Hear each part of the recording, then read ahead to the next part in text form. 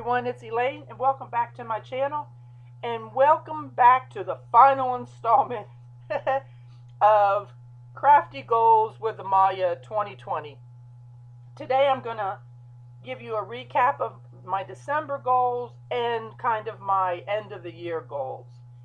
And if you remember and you wanted to follow along and maybe even go back and catch up, it's hashtag Crafty Goals with Amaya. And for me, hashtag Crafty Goals with Elaine. The one with Amalia, you'll find everybody. But the list is still down below this video. You'll see everybody that stuck it out for the whole entire year. Now, this was my second year in doing it. And I know some of you have said, if we do it again next year, I want to join, I want to join. Well, Amalia has told us that it's not going to be the same way. If you want to do it, that's great, but all you have to do is put in hashtag Crafty Goals. She would like you to still do the first Saturday of every month and put your video live at 3 p.m. Eastern time. And it's open up to everybody everywhere, but those are pretty much the simple rules. To, do your goals and then to put them up on YouTube, like I said, the first Saturday of every month at 3 p.m. Am I going to be joining along? Probably not. I've done it for 2 years. It has served me very well. Don't get me wrong. I'm not a quantitative kind of person when it came to these goals. I'm not going to tell you that I'm going to make, 15 cards this month and I'm going to get this much done. A lot of the ladies were that way, and that's good for them. It worked for them. Me, it was more of the big picture and things that I wanted to do and get done. And the goals definitely kept me focused, and it kept me crafting. It sure did, because I'd think to myself, oh, I have a video I have to do in a couple of weeks. I need to produce something. And I did. Now, there's plenty of times when the lazy kind of meandered in, and I'm like, I have to go and do something because I have a video to do, kind of thing. And so it did help me. It did give me the swift kick in the butt I needed sometimes. But I have accomplished, for the most part, what I want to accomplish. Now it's time to actually play and have fun. And I don't want to have to keep track of it. I just want to do, and I just want to produce. So here are my goals. I pretty much kept the same goals all year long. There was one goal that I did change, and I'll tell you about that. But I got my art studios she shed finished. I think I got it pretty much done about the middle of May, and then I want to say it was October, early November, I kind of did a revamp of part of it, and I plan on doing a video and showing that. I like it so much better. I've added some tables that I can have more friends over, so yeah, that was a big plus for me. Another thing, I had kind of gotten away from my ATC buddies, and I needed to get back to do that. So that was a goal for me, was to at least do one swap every quarter. And that's all they require to stay part of the group. And one swap is usually, can be, maybe a mingle or 3 ATCs. It's nothing that demanding, and it's fun. There are some very creative people in that group, and we've been in it for a long time. And if you want to know more about that, please private message me or put a message down below, whatever, and I'll tell you how to join the group. It's a great bunch of gals, and I don't know that there's any guys in it right now. But to attend 3 retreats, excuse me, my voice is changing. To attend 3 retreats and host 2 here, I attended more than 3 over the course of the year, and I definitely hosted more than 2 here, and that will continue on. I don't necessarily need to spend the money to go out to other retreats, but I like the larger groups. I can only do 6 here, maybe a 7th person if I sit here at this table. So the other retreats, they're good for having big groups. But this retreat, I get to stay home. Unannounced giveaways, um, they weren't for me. I made the decision that I am not going to give prizes away for someone to watch me on YouTube. I'm not doing that. They weren't successful for me. I did have a couple early on when I hit a milestone in my numbers count for my subscribers where I gave some goodies, and that's fine. Those ladies were lovely, and I'm glad I did that. But just to do surprise giveaways, no. And to make announced ones to get people to come and watch you for a little while and subscribe to you just to be able to receive something, not for me. So that is something I can't foresee that I'll ever do again. And the next thing is to find at least 2 new YouTubers and subscribe monthly. And when I say new YouTubers, I mean people that have less than 1,000.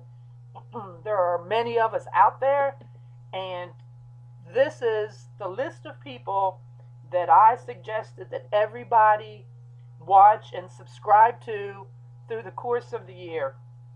And I'm going to just kind of hold this up, and if possible, see if I can get it all on the screen together. Hopefully, let's see, here we go. Yep, everybody's there. You will maybe freeze where you are right now and go and subscribe to some of these people. If you look back on my old videos, I have links to their YouTube channels. As a YouTuber, most of us want to reach that 1,000 subscribers. It's not just because that's the number to become monetized, because there's still more to it than just reaching that 1,000 in order to get monetized. One thing you can do is you can do live videos when you get to the 1,000. And I'm talking live on a mobile device. So if you're out at, like a show or you're visiting somebody and crafting, that you could do a quick little live and show them. But you have to have those 1,000 subscribers. And so I do want to say one other thing, and I'm pretty passionate about this, and I guess it's because I fit into it as well. When you subscribe to someone, stay subscribed to them, especially if they are trying to reach their 1,000. Don't say, oh, I'm subscribed to you, blah, blah, blah, and then you're not. Don't do that to them. Stay subscribed, and, even watch them watch them every now and then, and leave them a comment. With those comments, I can't tell you how much they mean to us. And if you're a big YouTuber, it doesn't hurt you. Excuse me, my voice is cracking. If you're a big YouTuber, it doesn't hurt you to mention the little YouTubers. All of us little YouTubers are what made you big YouTubers, big YouTubers. And you should never forget from which you came. It's always been my philosophy. And because I'm a little YouTuber, probably not many people will see that I just was up on my soapbox talking about that. But anyhow, here's my list, and I'm hoping that every one of them at least got a few new subscribers from me, and I truly do wish them all the very best. So back to my list. At this point in time, I do want to tell you that Amalia gave us the keyword of praise, and I want to praise everybody that stuck it out for this year and did this collaborative. And if you were like me and you did it for 2 years, I really want to praise you. But I also want to praise everybody out there that takes the chance and does a YouTube video, just one even.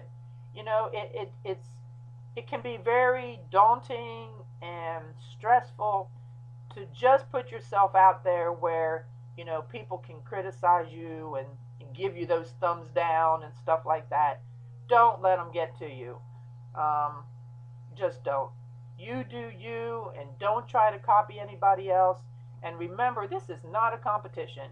If you have friends or people that also do YouTube videos, It's not a competition. You're not them. You're not doing them. They're not doing you.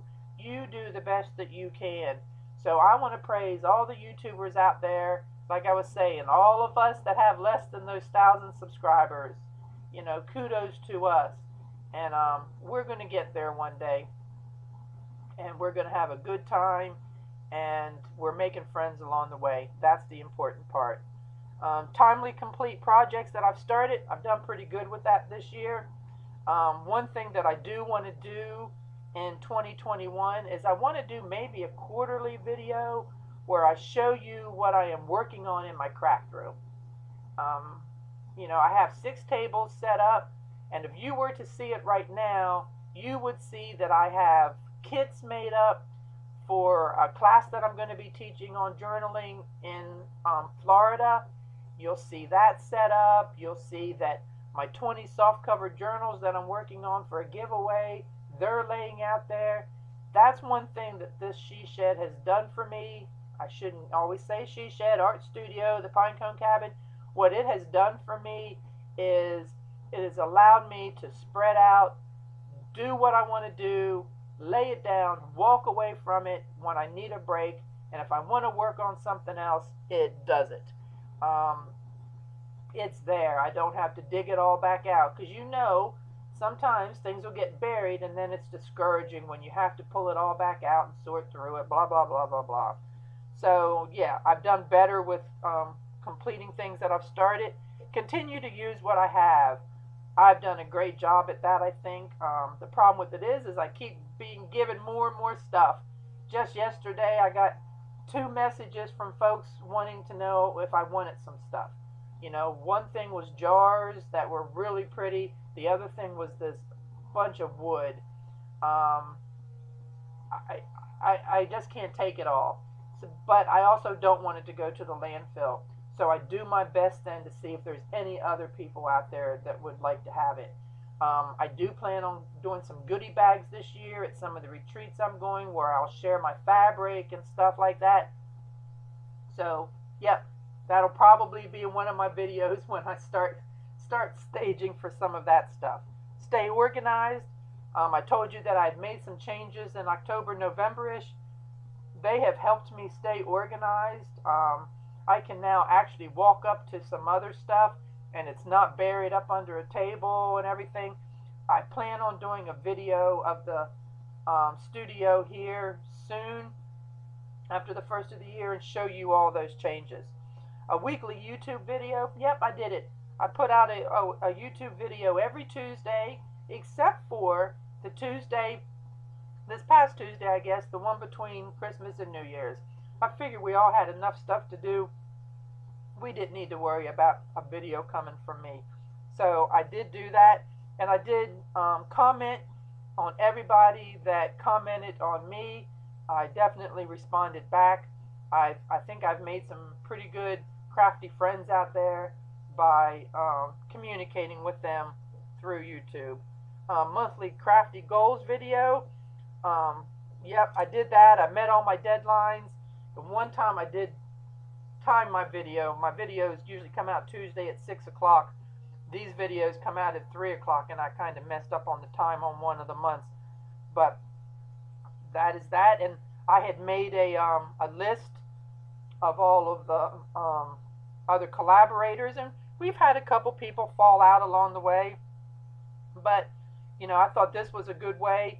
When we signed up to do this collaboration, to me, it meant that we were going to be a team, and we were going to be the biggest cheerleaders for each other.